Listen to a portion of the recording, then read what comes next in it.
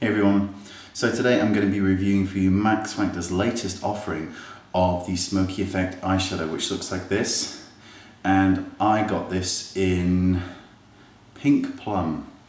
So Max Factor are telling you can get a smoky eye with this, and it's a cream version, and they have two retractable ends that look like this and look like this. So you've got one darker and one lighter.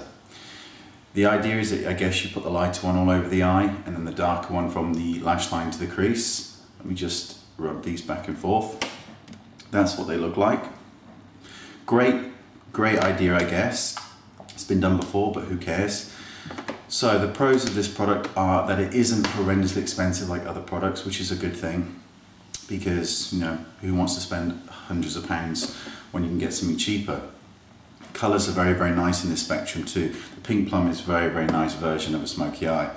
The sort of downside of this is, unless you've got a really, really smooth surface to the skin of the eye, Asian eye, almond eye, flat eye, something like that, this would look really, really good.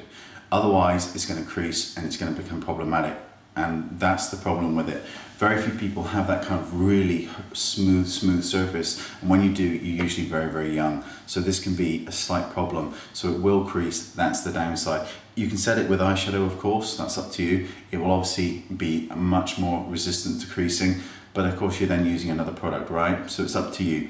In general, I think this product would rate out of 10 around about a 6. It's a good product. It's not an amazing product. It's not something that I would definitely go out and buy again. In fact, I will never buy it again, but it was worth a shot if nothing else. And I think some people will really, really like it, especially if they decide to layer it. So thanks for watching, and I'll see you next time. Bye-bye.